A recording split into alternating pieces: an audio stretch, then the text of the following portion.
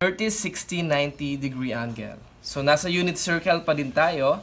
Since 30, 60, 90 yan, kukunin natin yung mga multiples of 30 sa ating unit circle.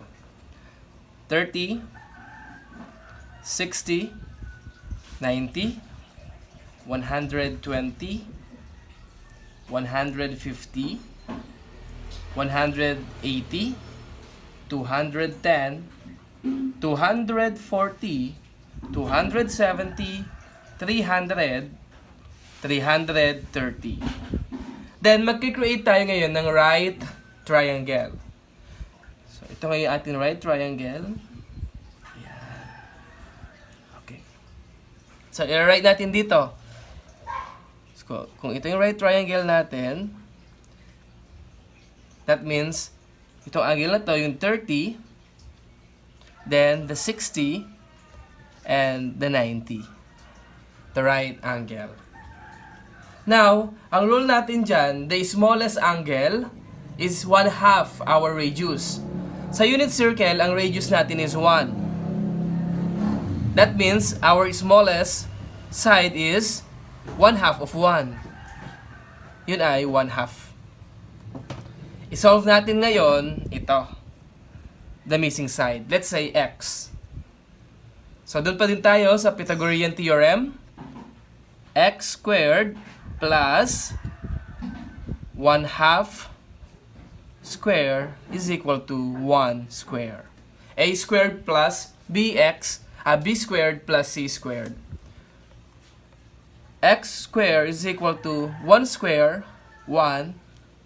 So, ito ay plus. 2 square, 4 is equal to 1 square, 1. Combine like terms. So, x squared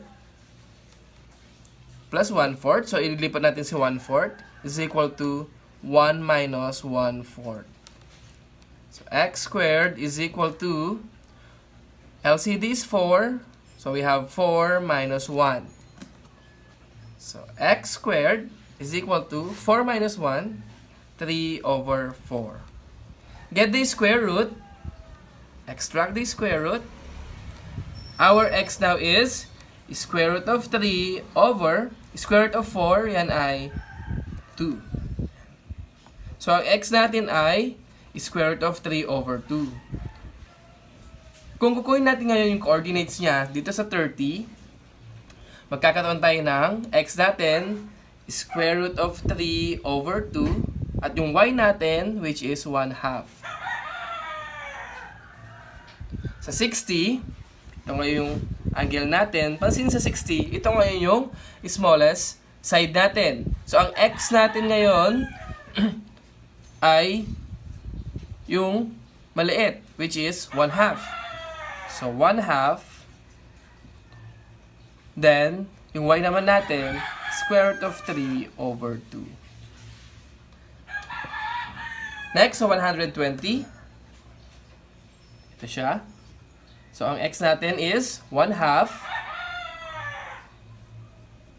So, since sa quadrant 2 tayo, negative, positive tayo sa negative 1/2, then square root of 3/2. 150, x natin ay square root of 3/2, negative square root of 3/2, and positive 1/2. And so on, may kita natin yan. Then, pwede natin siya i-check using our calculator. So, kung kukunin natin, number 1, sin 30.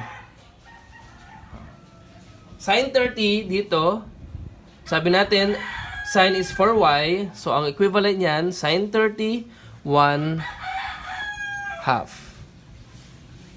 Number 2, sabihin natin, cosine 150. Cosine natin, ang value is x. So, dito nakuha natin, negative square root of 3/2. Last, number 3, sabihin natin, cosine 120. So, 120 tayo, ang cosine is x, so negative 1/2. the 30, 60, 90, pwede rin i-check using calculator.